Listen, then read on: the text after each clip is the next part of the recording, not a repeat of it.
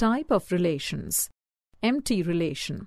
A relation R in a set B is called empty relation if no element of B is related to any element of B. That is, R is given as null set being a subset of Cartesian product of B and B.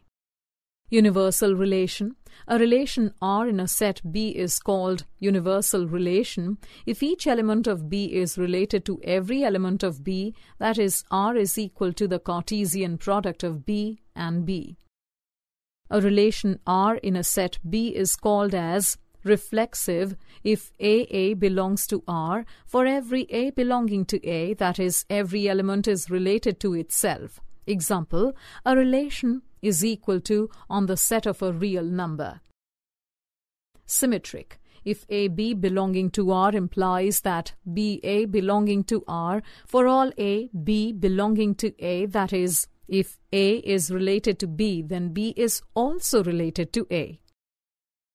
Transitive. If AB belonging to R and BC belonging to R implies that AC belonging to R or all ABC belonging to A, that is, if an element A is related to B and B is related to C, then A is also related